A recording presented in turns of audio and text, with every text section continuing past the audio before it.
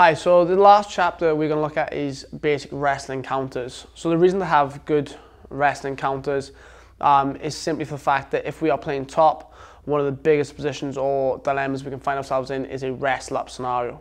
Okay, so obviously we've looked at countering a sweep, but if we look at countering a wrestle up now, it wouldn't matter if he wrestled up or if he just wrestled in. Either way, the counters are going to be very, very similar. Okay, so basically this one we're going to look at when our partner gets to the single leg position. Okay, so initially in a single leg position, what we want to try and do again is transfer weight. So we actually want as much weight through our opponent as we can. All right, so basic arm positions we're going to look at. So we're going to look at the whizzer to stop back exposure, and basically starting to lift the elbow on the far side. So if I manage to get hold of my partner like this and blanket over them, now I need to transfer weight from my foot through my hip to my partner. So I have to start trying to make my hip heavy. What you don't want is you don't want the leg that's being elevated to be light. You don't want to keep your weight back here and allow them to move you around freely. So when Jamie's on the single, I'm going to start trying to blanket over him and push and transfer weight from my hip into him.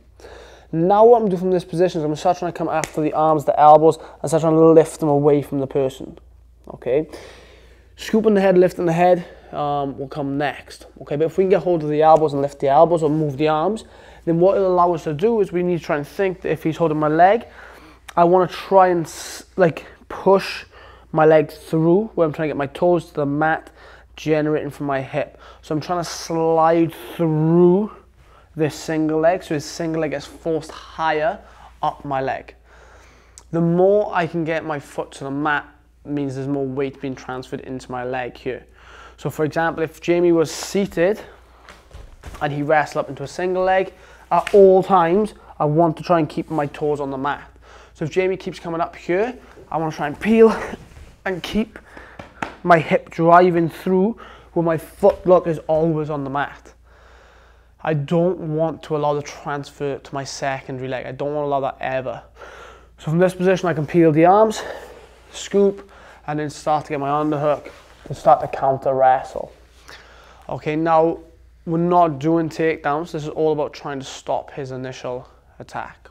Okay, so the second option we have when they go single leg is if I can't get my foot to the mat, I generate weight, and now I can look to counter attack on whether it be submissions or any submissions we've done.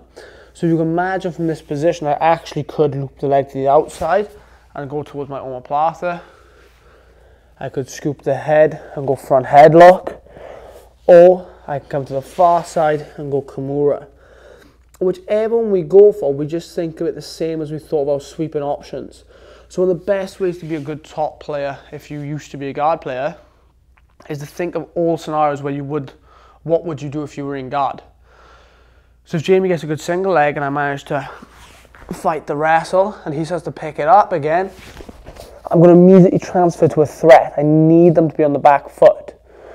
Now if we cannot get any one of these options, we're going to be back to wrestle counter options, which means attacking him with a wrestling scramble or skirmish. Okay, so he comes in, I try to kick through, lift.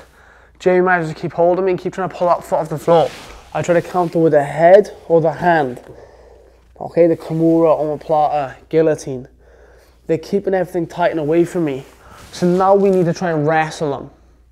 So what I'm going to do from this position, instead of trying to get my hip through and my foot to the floor, I'm trying to think about stepping my foot behind my partner. Over here, okay, behind him. So as I do this, if I can't tackle this because it's tight, that means potentially he's not as upright or got the weight onto me as he should be. Okay, so if I'm trying to attack and I can't get hold of anything, look, I try to kick past my partner and now try to counter wrestle.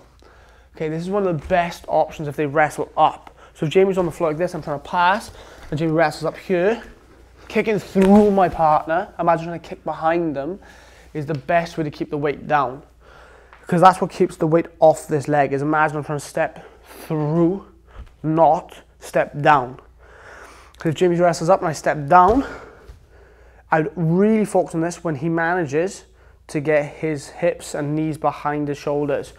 See, now I need to keep this on the floor so I can counter-attack.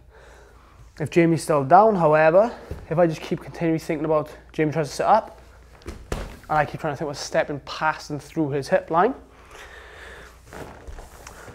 Yeah, so look, he tries to sit up. But if I get a hold of a counter grip, this is even better, because the foot elevated above the hip will stop him coming up completely. So the last thing on the single leg, if I'm here, he manages to sit me or start to get me to the mat, this is where I would look for my wrestler's switch as quick as possible. Okay, you just create this, you create an offensive cycle for yourself, and you make them have to think and stop attacking. So I tried everything. I tried to keep him to the mat. I tried to get my foot down. I tried to lift him, try to attack my front headlock, my Kimura. But Jamie starts to sit me towards the mat. At this point here, I need to try and get my hand underneath the far leg. Because if I get my hand underneath the far leg, I can now start to generate outward pressure and start to create my own wrestling scenario. Okay, so we can do this for as soon as they're on the leg and we lose and they start to sit us down, we can get underneath to catch hold. He sits me to the mat, I create my own wrestle scenario, and now I get onto my own single leg. Okay, these are just ideas to start making you get the mindset of a top player over a guard player. Because if you notice there, I didn't want to sit to the mat at all. I didn't want to be put on my back, and I didn't want to play guard. I didn't view it as I was playing guard when I was going for my front headlock Kimura. I was looking at myself as a top player who wants to stay there.